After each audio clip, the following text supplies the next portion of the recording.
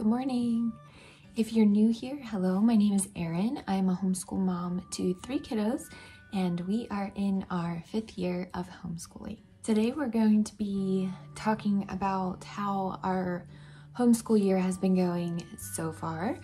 We are officially halfway through. We reached day 90 midway through this week, and we are chugging along.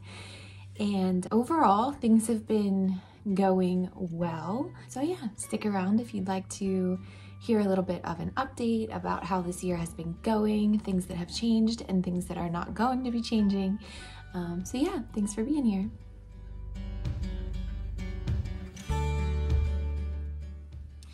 Before we get too far into talking about the school year, I did want to mention that this video is in collaboration with some other homeschool moms that are also posting their mid-year homeschool updates. I will post the playlist down below, so go check out that list after you have watched my video. And the hosts for today's collaboration topic are Davine from Common the Chaos Homeschool and Shauna from Homegrown Homeschool. I will also link their channels down below, so go say hello to them. And yes, thank you both for hosting today. I'm looking forward to watching through the playlist as well to see how everybody else is doing and how school is going for them. So, as I mentioned in the beginning, my name is Erin, so welcome if you are new here.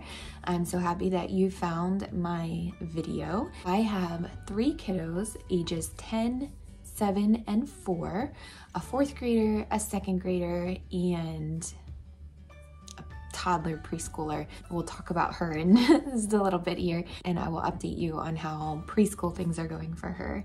So we have been homeschooling for, this is our 5th year. We did kindergarten, 1st, 2nd, 3rd, and 4th with my oldest. So he's in year 5 of being homeschooled. We live in Pennsylvania, so we do have to follow a lot of state guidelines. I've posted previous videos about those things. If you're interested in hearing about how those guidelines have gone or how they go and what I have to do to register my kiddos, I will link some of those videos down below as well, so you can go check them out. So because I live in Pennsylvania, we are required to track 180 days of schooling, lessons, what we consider learning. So we are officially we just completed day 92, so we have crossed over the midway point in our homeschool year. So let me tell you a little bit about what's been going on with us. If you're new here, you may not have seen some of my other videos, but some of you who are not new know that our family did just move. At the end of October, we moved into a new home, which was only about 4 minutes down the road from our other home. So we're still in the same city, we're still in the same state. However, I did need to change school districts, which was really odd because we're close to the school district that we lived in before. For some reason, the way the boundaries are, I did have to switch districts, which wasn't a big deal. I may make a video on that in what I needed to do, how I did it, things like that. But it was basically just a resending of all of my forms and all of my papers. And that is about it, just contacting the new school district. So once we moved, I did need to do that, but it did not interrupt or affect any of our schooling days. Just a little bit of work on my part. So as far as the whole move and how it affected school, I initially didn't think it would affect a whole lot because you're homeschooled, you can do school anywhere. And it didn't really affect much. We did take off a couple days of school when we actually did move just because of everything going on. But as far as the mental energy that went into thinking through a move and purchasing a new home and the emotions that go with that. We were in our previous home for 11 years. So there was, emotional things going on, and it was a good decision. It was a good move for us. But still it was emotional because it's the home that all of my kids have known for so long. So those things, and then the physical part of it, there was just a lot that went into it. And then just trying to school in the midst of all of that was a little bit challenging. It still wasn't horrible. So how I survived that was really giving our family flexibility to only do what was necessary. So for a lot of that time, I just put off the things that weren't super pressing. So like history and science, most days took the back burner, and then our extracurricular stuff as far as music and art and health, those things just kind of came and went as we could fill them in. Now, art can be involved in many different areas. We use the Good and the Beautiful handwriting course, so if you're familiar with that, you know that there's a little art snippets at the end of every single lesson. So those are very small and very minimal, and here and there we'd enter in a drawing lesson.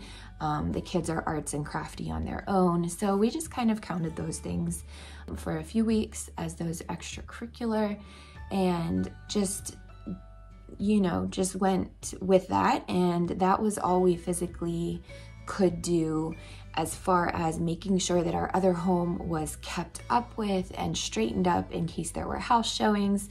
And then just the mental energy that went into me needing to make sure that everything was lined up for the purchase of a new home, and we were still trying to sell our original home.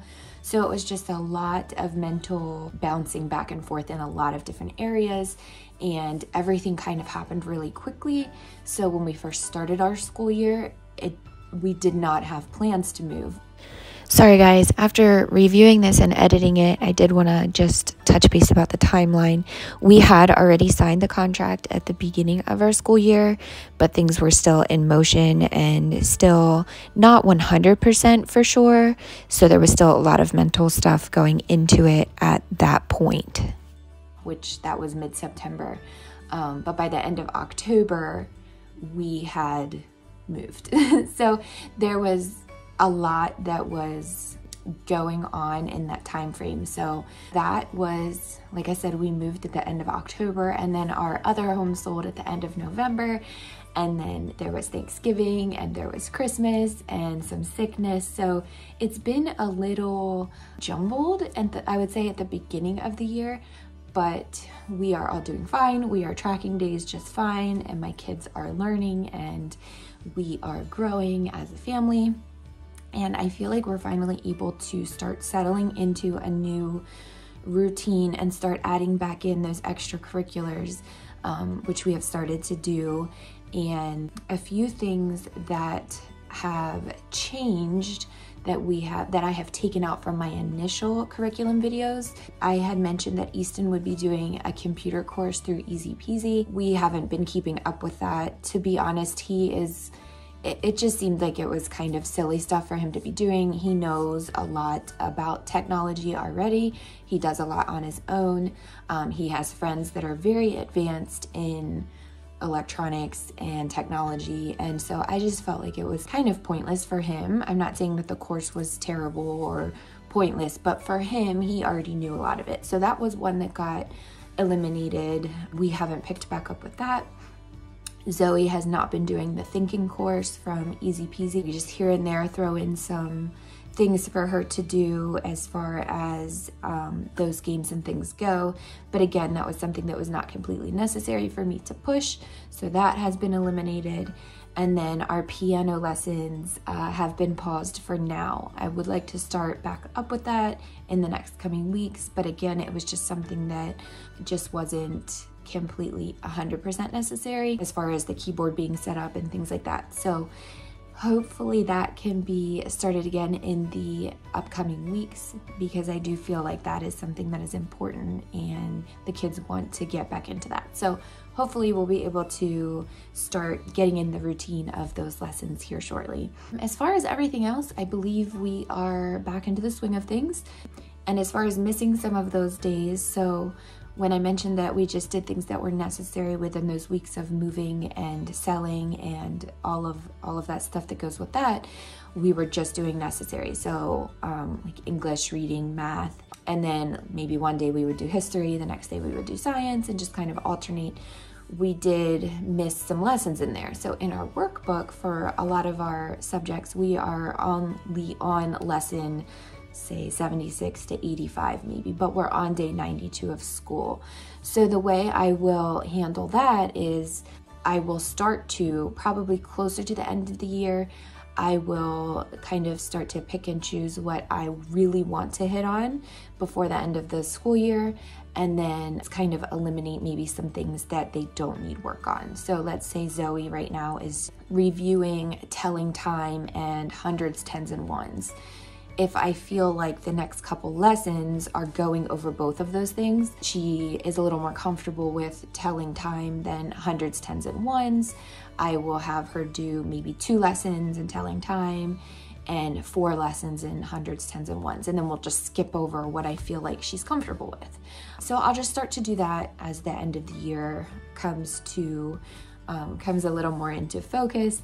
And the same with Easton. We will maybe skip over a portion of some things that he's comfortable with and hit harder on something that he needs a little more attention with. So that's kind of how I compensate to kind of fit in everything that we need to fit in before the end of the year. And then as far as history and science, I will do the same thing. So I will just start to kind of eliminate maybe those extra little lessons that I feel like we've gone over this enough. Now we can move on to the next portion of what we'll be learning about, and things like that. It does bother me slightly that we don't finish workbooks completely and we don't complete every single lesson, but I'm learning to be more flexible, and just the reality of it is this year we physically could not do every single lesson just with what was going on in our world.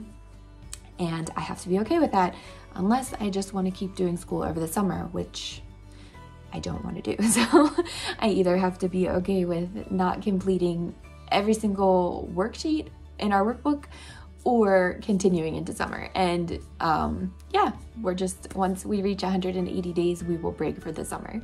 So yeah, that's how that's going to work for us as we round the bend to the end of the year. And then as far as some things that we have maybe added in or will be adding in the next couple weeks, Easton, my oldest, is doing a couple book reading clubs with a friend, and then my brother has started one with him as well. My brother, he just started reading through the Sugar Creek Gang, book number 1. They've only done 1 meetup so far, but that will continue, and Easton loves doing those book clubs. And then he has another one that will be starting in the next couple weeks with a friend at Case for Faith with Kids. He has read a few of those books already, and he will be starting that one shortly. And they just meet, they just have a little Zoom meeting, they read together, and then they discuss the chapters. So that's a fun thing for him to do with his age group and friends that are near his age. And then Zoe does Christian light education reading, and there are only 5 light units with the course that she's in this year.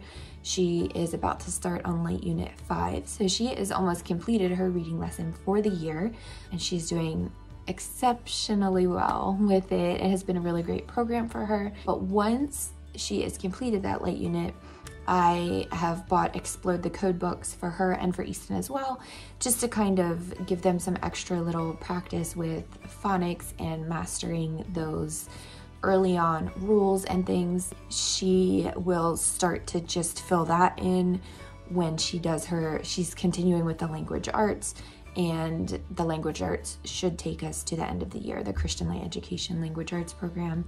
The Explode the Code will just be some extra practice in there, and then they will both continue their independent reading as well. Easton early on didn't learn a lot of those phonics rules, which he's a good reader.